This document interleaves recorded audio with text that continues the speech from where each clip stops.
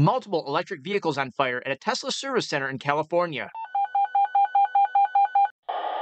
This incident happened in Miramar, California on Friday, September 13th, and it involved four Teslas on fire outside the service center. Anytime you have multiple vehicles involved, right up against a building, it's a difficult situation to deal with.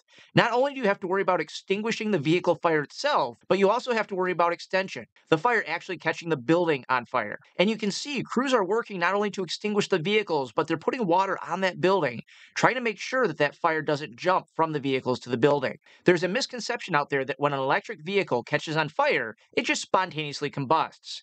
That's not necessarily always the case. And in this situation, we believe an arsonist was involved. They're still working out the details, but I suspect they've got a lot of security footage available to look at the situation and try to understand how this vehicle started on fire. This fire started at 1:30 a.m., and when you look at the aftermath, the fire damage on these vehicles, it doesn't really look like there's anything left. It does appear that the batteries were damaged and burned in the fire. But ultimately, you don't know until you pull that battery case apart and you really look at the batteries. There could be stranded energy inside that battery box.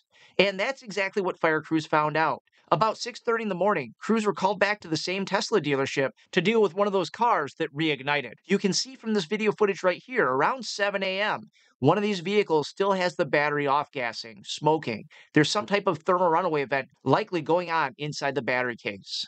This is a tricky situation because ideally, I'd like to see these vehicles pulled away from the structure.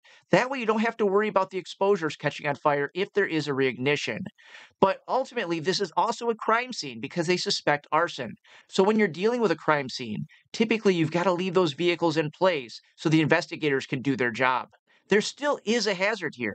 Even if one of these vehicles, the battery didn't actually go into thermal runaway, because the battery box itself has been thermally damaged, you still have that risk of fire.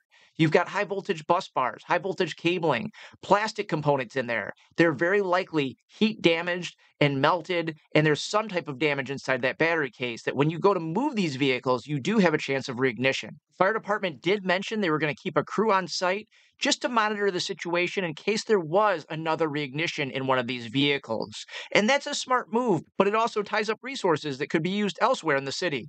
I'm currently keeping an eye on this incident and I'm looking for any updates. If they show up, you'll see them here.